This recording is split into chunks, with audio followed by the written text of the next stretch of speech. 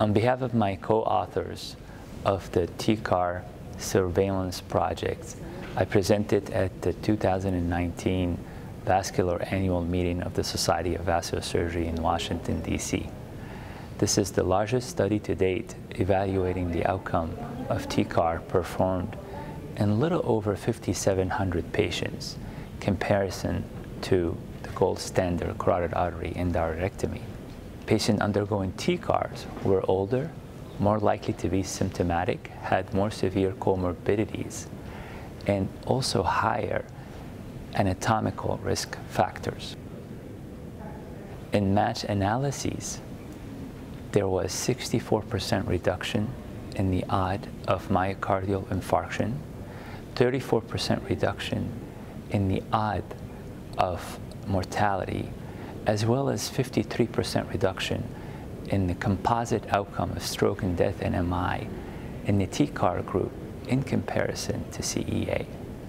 There was also a 23% reduction in the hazard of 1 year mortality in the TCAR group. The TCAR surveillance project is sponsored by the Society of Vascular Surgery Quality Initiative, or VQI. The main objective of this trial is to monitor the safety and effectiveness of TCAR and compare it to the gold standard carotid endarterectomy in real-world setting.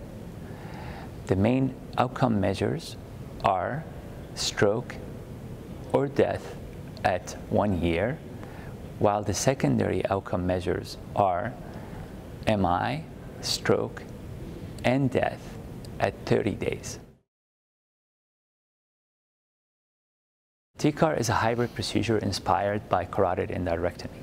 A small cut down is made at the base of the neck, and a stent is directly placed into the carotid artery while reversing the blood flow to protect the brain from potential embolic events.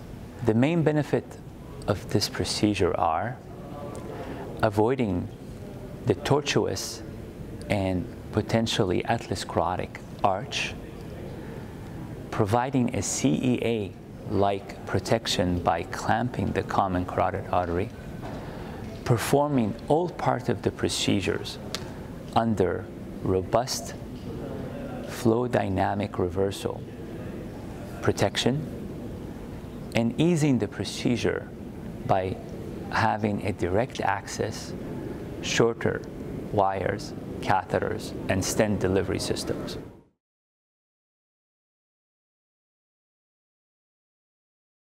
I believe this study provides strong evidence on the effectiveness and safety of TCAR.